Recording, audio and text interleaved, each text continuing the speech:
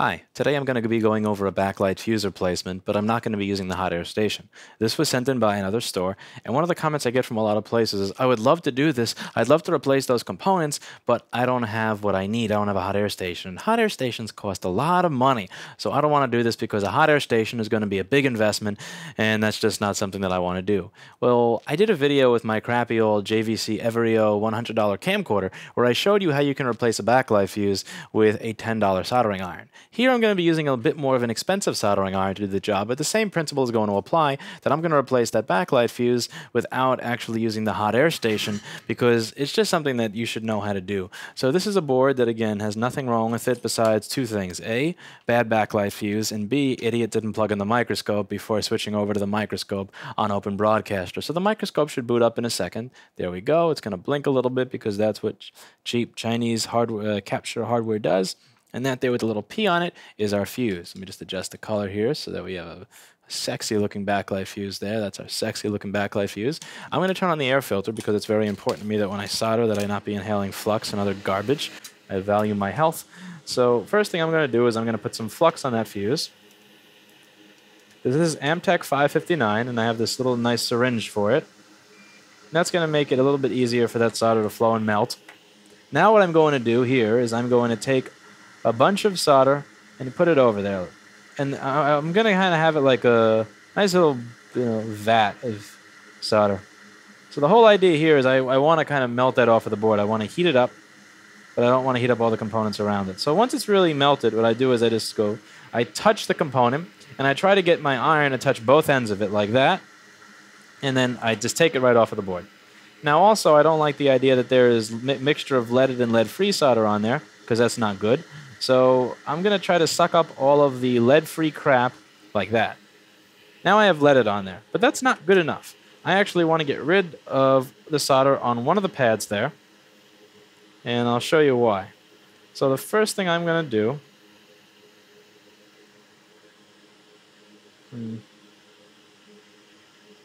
is get my goot wick, and I'm going to make one of those pads empty. So one of those pads will have no solder on it at all. See? Nice and empty.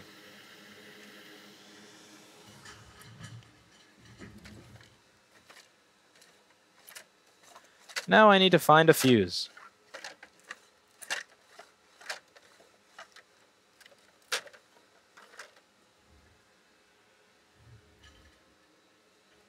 Now the irony is I actually forgot to buy fuses, so I'm going to take one off of another motherboard.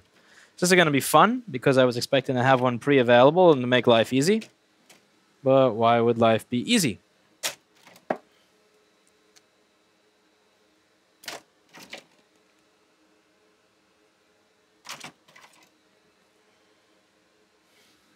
Okay, so that's the old junk fuse, so we're going to take a fuse off of this board, using the same concept with a general iron.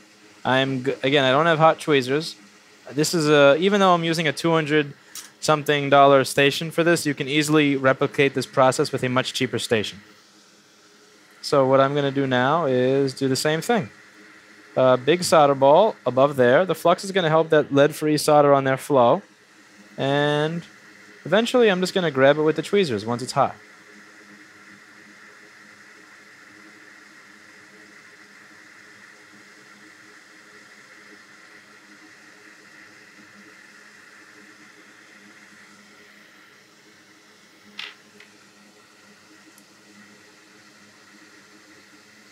And this ain't exactly the best way to do any of this. I'm just trying to show you how to do it if you don't have the tools to do it right.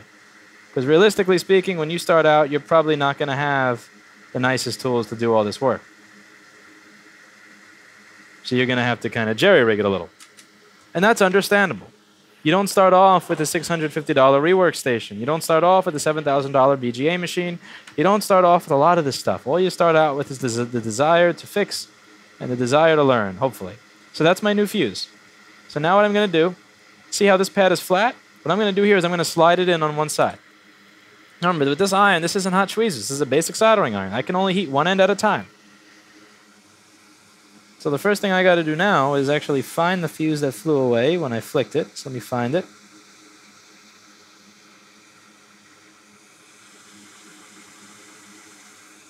All right, where are you? Here, little fuse. Here, little fuse. Come here. Good little fuse. Good little fuse. I'm sorry, I have to burn you one more time. Okay, so I'm going to move this over. Pick it up. I'm going to try to pick it up so that I don't... The thing is, you don't want the leg of the tweezer extending past the fuse because then you won't be able to press it flush on the board. You want to kind of pick it up where the tweezers are not going further than the fuse. So I put some flux there. Now I'm going to melt one pad and then I'm going to put it on there. You understand where I'm going with this? All right. Now, I'm going to melt the solder and then I slide the fuse in. Because my hands suck, I did a terrible job at that. So let's do this. Remember, the whole idea with soldering is you want to heat both. The solder is going to flow to the heat source. I want the solder to flow to both the fuse and the pad because I'm trying to solder the fuse to the pad. I don't want a cold joint. I don't want the solder to only flow to the pad and not hit the fuse. So I kind of have it touch both, right? Now there's the other side that we got to worry about. The other side has no solder on it. Well, we're about to fix that. So now we have it perfectly flat on the board on one side, which makes it easy to solder it on the other. So I'm just going to get some flux on that end. I'm going to get some flux on the end of my solder here so that when I make the joint, it'll just flow nice and fresh. Nice and fresh. Come on. Okay, you want to make me look like an idiot because we're on the internet. I get it. You don't want to flow just because we're going to get you to flow. You're going to flow whether you like it or not, mofo. You're going to... So this little HAKKO 599B thing has gotten to the point where it's actually more dirty when I take the iron out of it than when I entered the iron into it originally. See, the problem here is I'm not actually getting to the pad. That iron is not touching the pad and it's not heating it. That's why the solder is not sticking to it.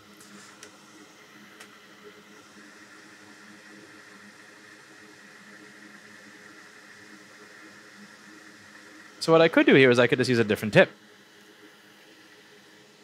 And even if you can't afford the hot air rework station, even if you don't got the $700 to drop, you can probably drop 10 or 15 bucks on a tip, at least if you want to make money. So now we're going to use the chisel tip here. Try to do the same thing and see if this one allows me to get really down on that fuse.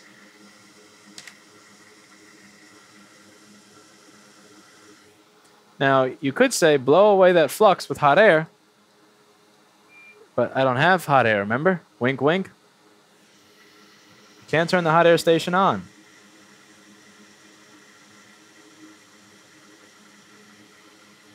And it's flowed.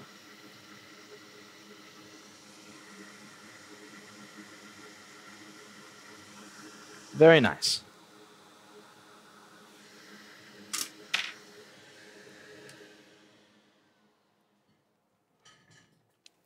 Now we're going to check and see if we have a short to ground on backlight output before I plug a screen in. So again, the fuse had to blow for a reason. It blew because there was a short to ground at one period in time. So I'm going to use my multimeter. We're going to put it in diode mode here. I'm going to take the red probe, the positive one, and put it on ground, and the black probe and put it on pins 38, 39, and 40, which is where the backlight is. And I have a number of 0.523, which is perfectly in line with what I expect to see on a board that has an LP8550 backlight LED driver. So let's plug a screen in and see if it's good. I also forgot to check and see if that fuse had continuity. So one of the things to remember is that a fuse is a device that's going to blow if it has too much energy passed through it. Energy is heat. So if it has too much heat, it will blow. You know what else has heat? Soldering iron with a solder blob that you're putting right over the fuse. And it works. As you can see here, I do have a light on my screen, which means that I fixed it.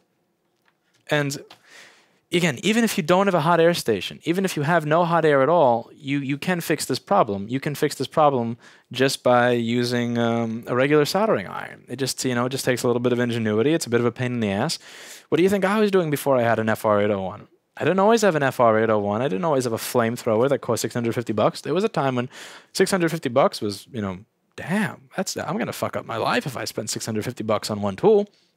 I always used to follow this rule with tools of the rule that I would follow is I'm not going to buy a tool that I can't make the money back on within a month. So if I can't make the money back on my tool within a month, I'm not going to buy it. It was really important for me to have that rule because, again, the end of the month, that's when you got to pay rent. That's when you got to pay for your electricity. So if I spend my money that I would have spent on rent and I can't make that back, I'm kind of screwed.